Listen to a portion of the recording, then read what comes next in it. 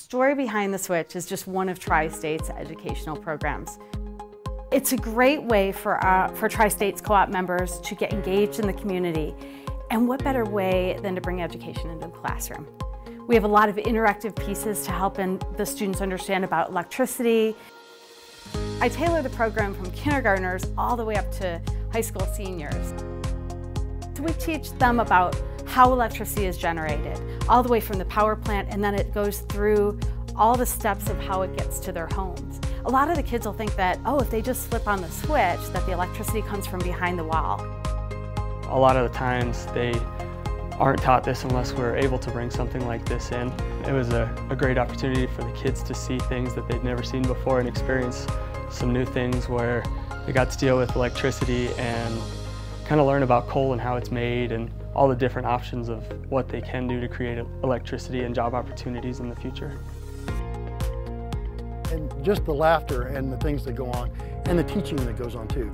Even though they're having fun during this program, they're learning, and that's awesome. We have a plasma ball, and with a plasma ball, we talk about conductors and insulators, and the students can see how electricity is trying to get out of this ball, but it can't because there's glass, and that's an insulator. Yeah, there are a lot of aha moments in the class. Number one is how electricity can go through one body to get to another.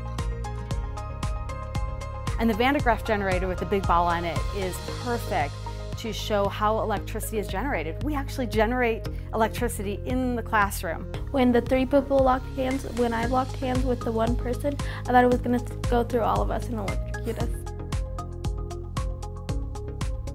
So to talk about efficiency and to really hit it home for the students, we have a light display box. And so we look at the incandescent light bulb, the older technology, and show how many watts that uses. And then we look at the CFL and compare that to the incandescent. And then lastly, we look at the LED bulb. And the LED bulb is very efficient. So Story Behind the Switch program pairs really well with our co-op safety programs. So a lot of times I'll work in conjunction with the co-op. We love it that Tri-State has the Story Behind the Switch because it benefits our local school kids. And it also adds to our program, our safety program that we bring into the local schools too.